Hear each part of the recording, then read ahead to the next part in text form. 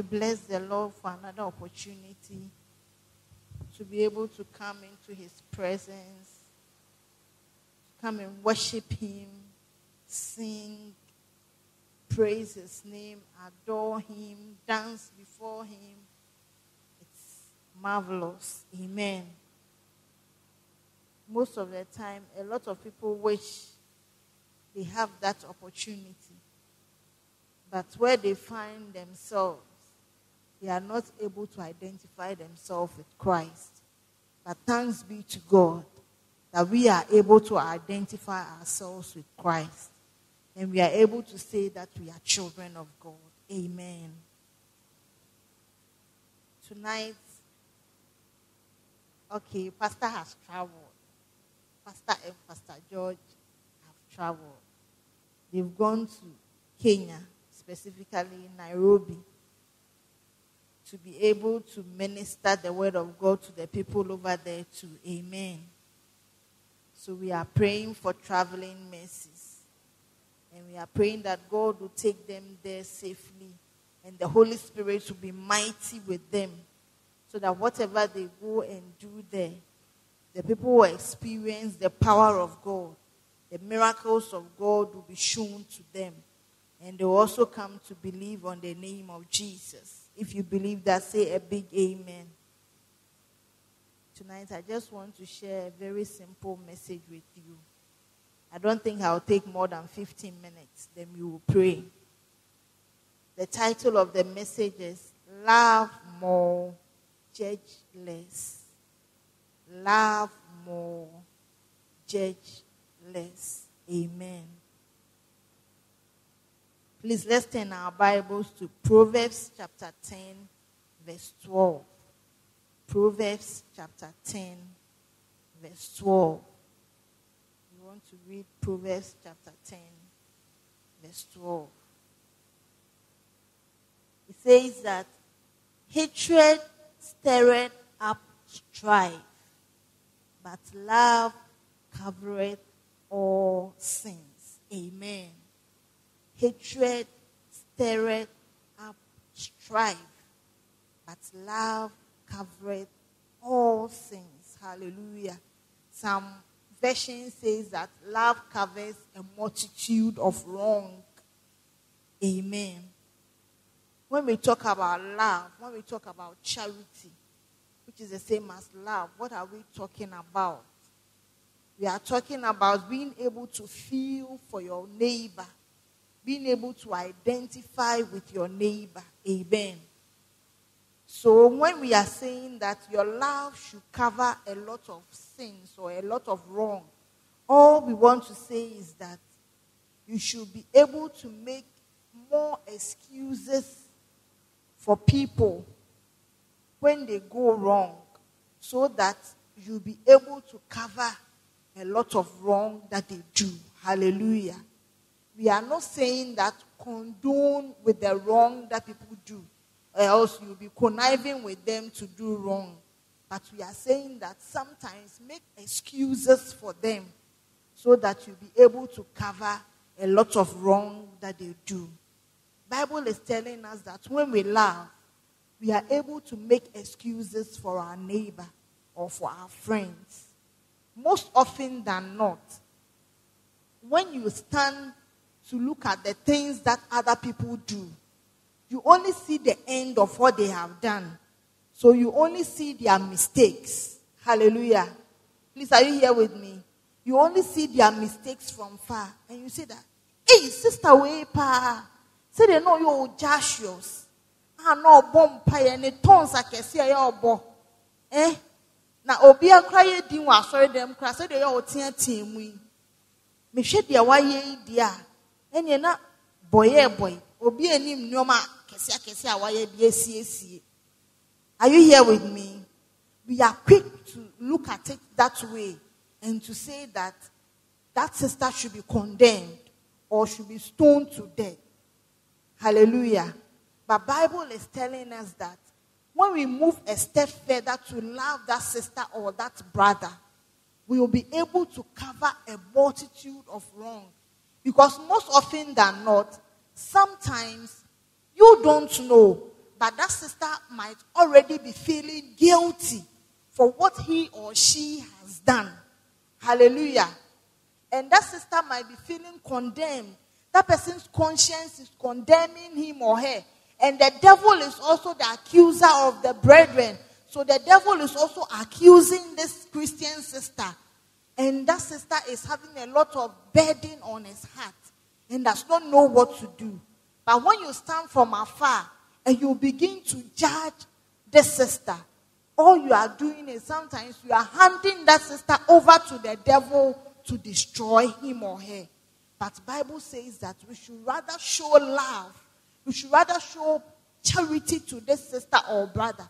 The Bible makes us understand that if a sister or a brother is caught in an act of wrong, we who are standing, we should go and hold that sister's hand and lift that sister or that brother up. Hallelujah. So that we'll be able to restore that person to the faith. So that we don't give the place for the devil to do what? Drive that sister from the church. Amen. Tonight, I just want us to love more and to judge less. Amen. Most of the time, we see the mistakes of people, but we don't see their pain. We don't see their hurt. We don't even see their struggles. Hallelujah. Sometimes the corner that the person, or the corner or the situation that the person found him or herself, before that person fell into that act of sin, you are not there to see it. You are not there to know what that person was going through. But all that God is expecting of us is that when we hear that a brother has fallen into sin or a sister has fallen into sin, we should go to that sister and restore that sister. We should go to that brother and restore that brother, so that we ourselves are not caught in the same act of sin. Amen. When we don't see that the pain that sister or that brother is going through, most often God sees it. And sometimes when we stand to condemn, God stands to show mercy. Hallelujah. And sometimes we are even surprised when we see that God is showing mercy to such a person. Amen. Because for what the person actually did, that person actually needed to be stoned to death. But when we see God show mercy, it's because that sometimes the people have repented. The people have themselves seen that what they have done is wrong and that they need the Lord to save them. Hallelujah. So sometimes they go to God and they go and confess their sins to God. They go and tell God that they are weak, so God should restore them.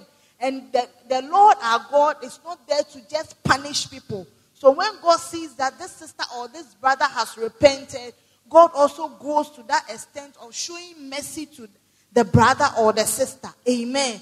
And when God shows mercy, that is when the people themselves get repented and are being saved. Amen. So tonight, I came to encourage you. Even before you can get a sinner converted to come and know Christ, you should be able to show love to that sinner. If in your mind you have condemned the sinner already and you have condemned the sinner to hellfire, how are you going to go the long way to go to that sister or that brother and tell the person that God loves you, so repent from your sins or else you will die and go to hell?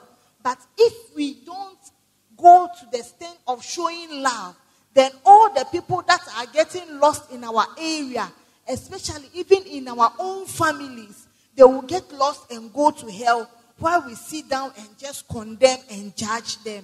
Amen. But let us also know that judgment is not what God has called a Christian to do. You are not called to judge people. Amen. Just as you are not called to condone with evil, you are not called to judge people. You are called to show love.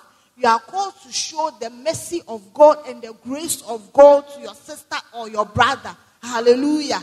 So from henceforth, God has called us to show grace, to show mercy, to be able to extend love to our brother or our sister, so that when they go wrong, we will be able to restore them. In the first place, if you don't show love and your brother or your sister goes wrong, it is even difficult for you to walk to that brother or that sister. Are you getting it? To go and tell that brother or that sister that, my sister, what you are doing will not take you to heaven. So please repent and change your mind. But if we live in love as a family, as a church, and every day we show love one to another, it will be very easy for me to walk to you when you are doing the wrong thing. To come to you and say that, my sister, please, this thing you are doing is not good for you. It is not good for you because it's not going to help you grow as a Christian. Hallelujah. But when we stand at a far distance and we are not showing love one to another, then we will not be able to correct one another. We will not be able to we will not be able to go to one another and try to tell the person to go the right way when the person is not going the right way. Amen. So tonight, all that I came to tell you is that don't be a judge of your brother or your sister, but rather love your brother or your sister and show mercy to your brother or your sister, because we all deserve the mercy of God. Bible says that God says that I will show mercy to whom I want to show mercy, and I will give grace to whom I want to give grace. Do you know that sometimes when somebody does something, you think that thing is so grievous that that person should not be forgiven. But when you do the same thing, you just feel like, oh God, have mercy on me. I am a sinner condemned to death. God, please show me mercy. Are you here with me? Just like you want to be shown mercy yourself. Let that same thing move you for you to be able to show mercy to your brother. When we love more and we don't judge, we are able to become intercessors. Tell your friend you'll be able to become an intercessor. Yes, you'll be able to become an intercessor. You'll be able to stand in for your family members who do not know Christ. Sometimes in our families, there are some people, sometimes you know the way they live their life, it's canton cross. And everybody have labeled them in the family that, as for Uncle B, Uncle B. So, but if we love more, though Uncle B, you will be able to become an intercessor for that uncle. Hallelujah. Because you will be able to show that uncle the love of God. Sometimes people behave the way they do because they have not experienced the love of God. Listen, when you experience the love of God, you will change. When you experience the love of God, everything about you becomes different. When Zacchaeus experienced the love of God, when Jesus went into Zacchaeus' house and said, today I am dining with you. You just wanted to see me, but I have brought salvation to your home. Zacchaeus' life changed. Zacchaeus just stood up and said, Jesus, me, everybody who have taken something from, I restore it fourfold. Let him take it. And if by some means I have taken something from somebody that does not belong to me, I restore it back to the person. The love of God changes a man. The love of God causes your life to change. Hallelujah. Bible says that whilst we were yet sinners, God sent his only begotten son to die for us. God was not waiting for us to change before before he comes to our aid. No. If you are waiting for that brother, that uncle, that sister, that mother, that father, that cousin to change before you show that person's God's love, or before you preach the word of God to that person, then please, you might never do it. Hallelujah. But we are called to be intercessors. We are called to stand in the gap. Bible says that I sought for a man to stand in the gap, to pray, to lift up a prayer for the nation, for the people. So God is looking up to you and he's looking up to me. Hallelujah. But if we make ourselves a high court judge and we sit down and we just want to judge all the people around us by our own standards, and sometimes not even by the standards of the Bible, then nobody will be saved. Amen. So God is calling on us this evening that we should love more. We should tend to love. We should tend to show the love of God, the compassion of God, the love that moved God to give his only begotten son to a sinful world, to a world that was ready to kill his son and to destroy his son, not knowing that, they themselves not knowing that killing even his son is what is going to bring them salvation. Hallelujah. So this is what God is expecting of us, to stand as Christians and to show his love to our family members, to our community, at our workplace. We should show love. Sometimes when you find out that at your workplace somebody is being marginalized just because you know the person has a certain behavior in quotes, or the person does not know Christ and is living his life in a certain way, you can draw close to that person by showing the love of God, by trying to cover up or make excuses for the person's behavior so that you'll be able to move closer to that person and minister the word of God to that person. Hallelujah. And when we do that, that is when we can win people to Christ. Because it is not easy to win the world to Christ. It is the love of God that can touch the heart of a man who is full of adultery, a man who is full of fornication, a man who is full of lies, a man who is full of mischief. Hallelujah. It is only the love of God that can melt that stony heart. Hallelujah. And draw that person closer to God so that that person will come and experience the love of God and repent and change and hand his life over to Christ. Amen. So tonight, I pray that God will give us the grace that we will be able to love, that we will become intercessors, that the love of God will move us on our knees to be able to pray. Sometimes praying for our father, praying for our mother, our parents. Sometimes you should not just judge your father or judge your mother because of a certain behavior or a certain lifestyle they are in. But you'll be moved to your knees by the love of God, and you will start praying for them, interceding for them, so that the Lord will give you the right word to speak at the right time, that when you open your mouth to speak, your mother's heart will melt, your father's heart will melt, because of the power of the Holy Spirit backing your word. Hallelujah. Because you have done it on your knees, and you did it in love, and God saw it, and God knew that this mother, this father has to change for the better, so that the family will become a happy one, in the mighty name of Jesus. Amen. Tonight, I just came to exalt you. Just love. Let your heart be filled with love. Just don't always look for the wrong that people do, or look for the wrong part of other people, but be filled with love. Sometimes it amazes me. There's a man in the Bible, when God says that he is a man after his heart, and a man that he loves, it amazes me. A man like David, who took somebody's wife and killed the person, and a whole lot of things. And sometimes it amazes me when God says, this is a man after my own heart.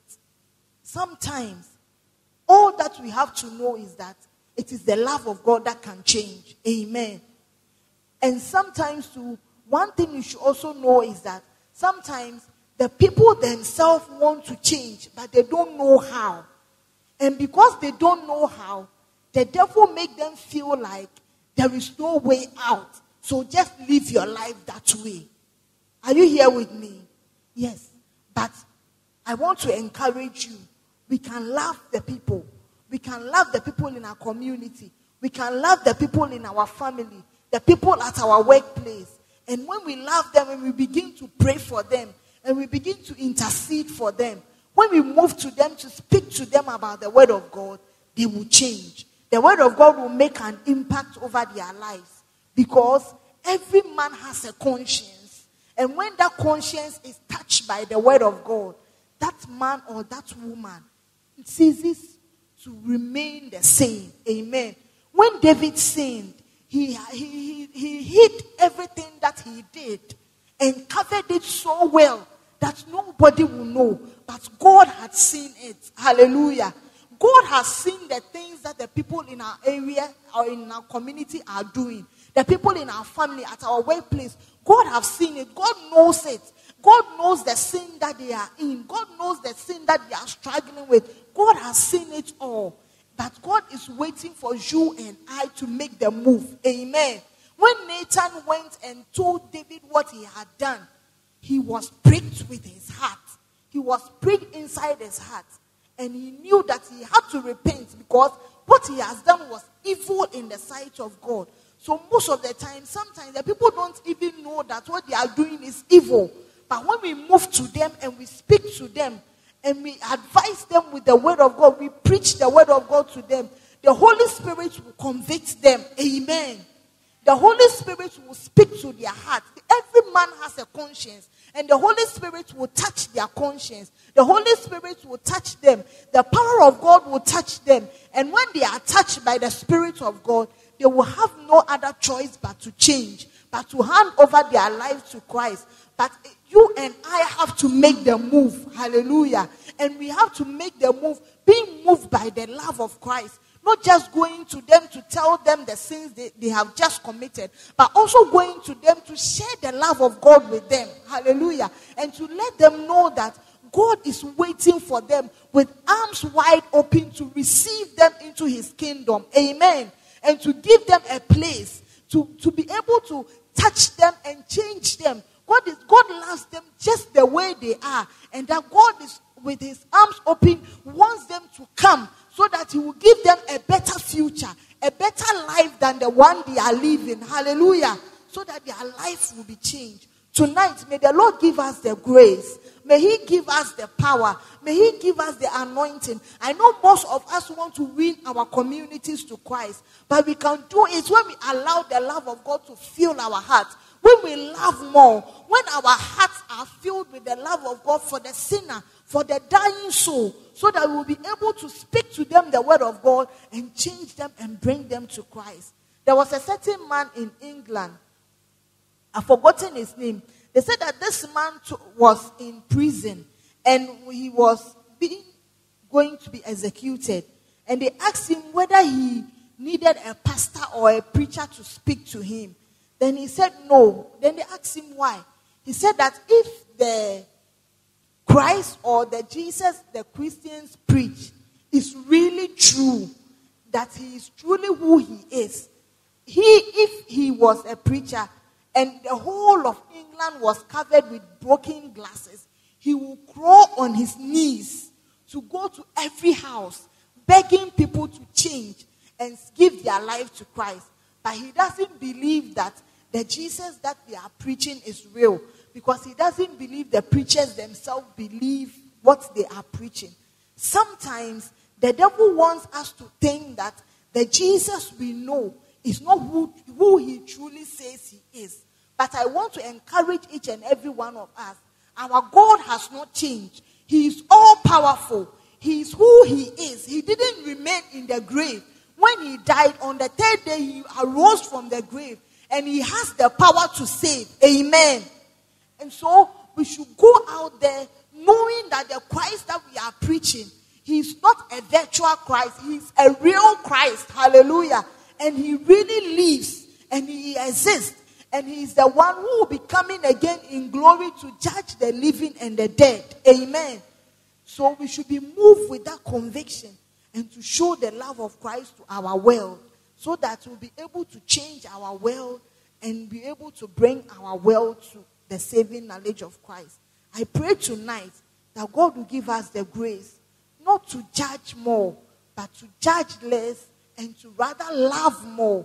And that our love will cause us to bring the multitude that are dying to the saving knowledge of Christ. May the Lord bless us. May he keep us. May he give us the grace to move by this word, so that we'll be able to change our dying world to come to know Christ. In Jesus' mighty name.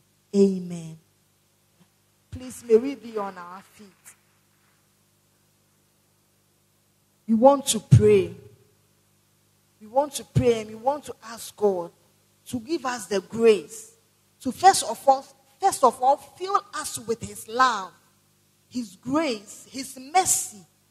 Because if we are not ourselves filled with the love of God, if we ourselves are not loved by God, we can't show the love of God to the dying world. Hallelujah. But we are praying that God should cause his love to fill our heart, to fill our mind, to fill our soul. We are asking God that he should cause us to be filled with his love, that we should know that he loves us. We are his own. We belong to him. We belong to no other, but we belong to Christ. Hallelujah. And that we are for Christ. We are his. And his love should fill our heart in the mighty name of Jesus. Please lift up your voice and just begin to pray. Pray. Just speak to God. Tell him that fill me with your love, oh God. Father, let me know that I am loved by you. Let me know that you came because of me. If it was left with only me in the world, you would have still died for me. If I was the only sinner that lived on the surface of the earth, you would have still died for me. You would have still come from heaven, be born in a manger, grow, and still go to the cross and die for me and save me. So Lord, fill me with your love. Let me know that you love me. Let your love surround me. Let me be enveloped in your love. In the mighty name of Jesus. Ye kapandolo bo shokatanda la ba ba e masatataria gatandolo bo shekapaya e bazotolo bo shende de bo shakapaya e mandoria bakatanda la ba e maya pandolo bo shakatandolo bo e matoro yantala ba breki panda la ba e maya katandolo bo shekete de e masotoria gatanda la Father, fill us with your love, oh God. Let us live our life knowing that you love us and that, Father, we are your owner. We are your cherished possession, oh God. Let us live our life knowing that we are loved by you. We are no ordinary people. We are people bought by the blood of Jesus, the blood of your only Son, Jesus. We are the cherished possession of Christ. We are saved by grace and we are saved by the love of God in the mighty name of Jesus. Imasotoria katandaria katabaya emasatando robororo rekapanda rararaba izondere rekipandoria kataya kapaya emasotoria katanda rararara rezataya imantoro bororo reketendere Ikapandara barara erazai gatandoro rezai gatayaba emantoria gatandara iregezetenderia gatendoria gatayaba emaya boria satandaria gataya biantoro ezakatandara barababa. We are who we are by the grace of God and by the love of God, because you have bestowed your love on us. That is why we have not been condemned. That is why we have not been destroyed. In the name of Jesus, Father, we give you the praise. Imasoketaya gataya boa, erazakatandoria gatabaya, erandoro isenteria getependere erosotoria gataya. Because of your long suffering with us, that is why we have not been destroyed. Because of your love, oh God, that is why we have not been destroyed. That is why we are who we are. Because of your grace, oh God, we give you the praise.